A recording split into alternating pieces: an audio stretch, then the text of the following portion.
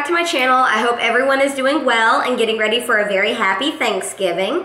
Today I'm going to vlog with you about how to make a brownie cheesecake and also how to make a sweet potato casserole for Thanksgiving.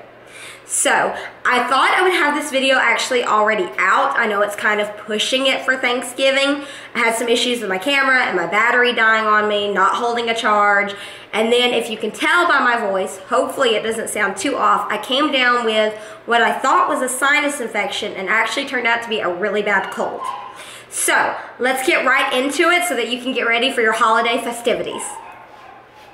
Okay, so the first thing with a brownie cheesecake is I scratched the traditional graham cracker crust bottom for the cheesecake and instead opt to do a brownie bottom. So today I'm going to be using the Duncan Hines brownie mix, the double fudge. I find this to be the absolute best one for the brownie cheesecake, but you do you. This is just the one I like the best. Let me grab some scissors. And then let's get right into it.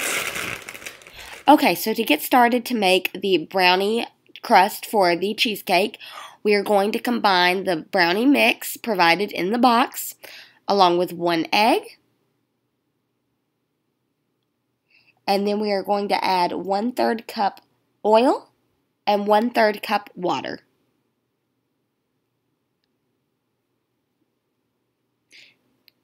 Now, the reason that I like to use the double fudge brownies for the crust of my chocolate brownie cheesecake is that it is the perfect consistency for my liking.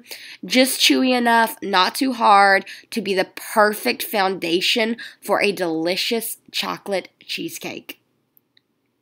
Now, once we have added 1/3 cup water to our mix, we are going to combine all of the ingredients together using the electric mixer here. And then we are going to get ready to add the batter to the pan and put it in the oven. Alright, so now I like to wrap my cheesecake pan in aluminum foil just because it does tend to still leak out the bottom even though it's supposed to be a tight seal, but it never seems to work that way for me. And make sure you don't forget to spray the bottom of your cheesecake pan so that your crust doesn't stick.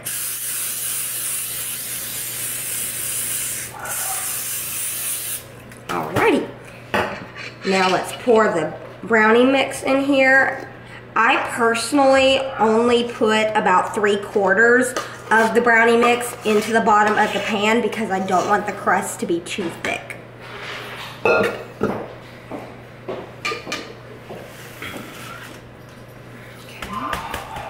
And now we're going to put it in the oven on 350. Okay, so now that we've placed the cheesecake pan with the brownie batter in the oven's already preheated to 350. We're going to let that bake for about 25 to 30 minutes. And in that time, I'm going to go ahead and mix up the batter for the cheesecake filling. Now, the first thing that I'm going to do in order to make my filling for the cheesecake is take a large mixing bowl that I'll use with my electric mixer and combine 32 ounces of cream cheese along with 1.5 cups granulated sugar.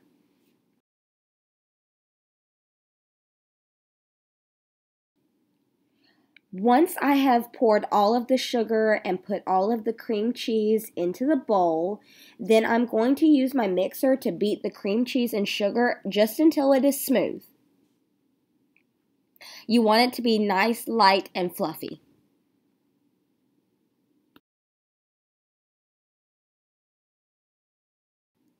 The next thing that I personally like to do is get any of the cream cheese that is stuck on the side of the bowl down, rake it into the bottom of the bowl. That way it gets combined with the sugar a little bit better than it would. Sometimes the mixer will miss anything that is on the side of the bowl. Now, the next ingredient that you're going to need is 4 large eggs. And how I like to go about doing this is I like to add the first 2 eggs at the same time to the sugar and cream cheese that is already combined in your mixing bowl. And then once I have added those 2 eggs, I turn my mixer back on, let it combine the eggs with the cream cheese and sugar. Once that has been done and I feel like it has been fairly combined, I don't like to over mix them in, then I will add the remaining 2 eggs one at a time, mixing well after each addition.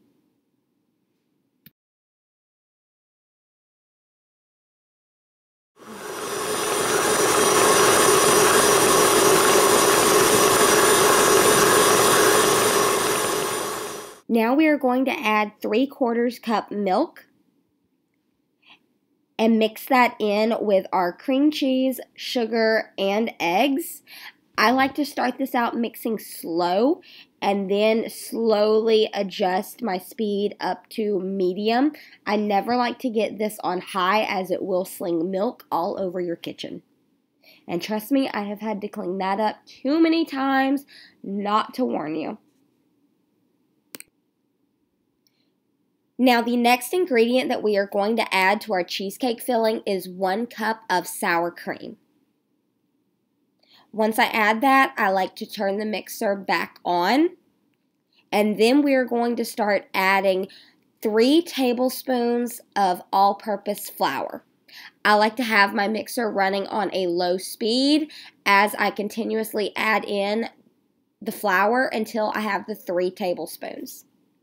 Then we are going to add 1 tablespoon of vanilla extract, and this will be our last ingredient for the cheesecake filling.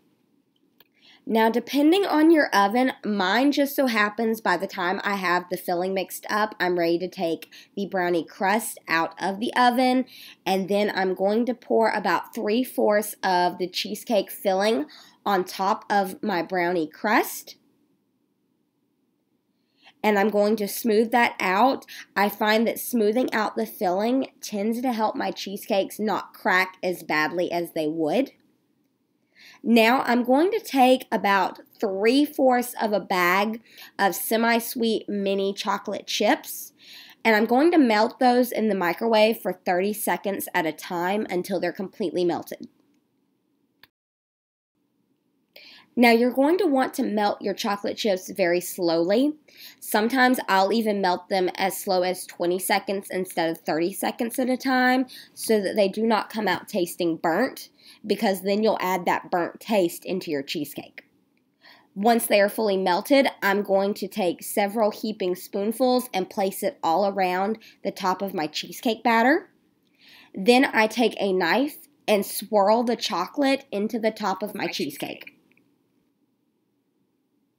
Now we're going to swirl the chocolate just like so, making for a beautiful chocolate swirl cheesecake look. That is going to look even more beautiful once your cheesecake is baked. Speaking of baking, now that you have your swirl done, you're ready to bake your cheesecake. You'll bake the cheesecake on 350 degrees in your oven for 1 hour.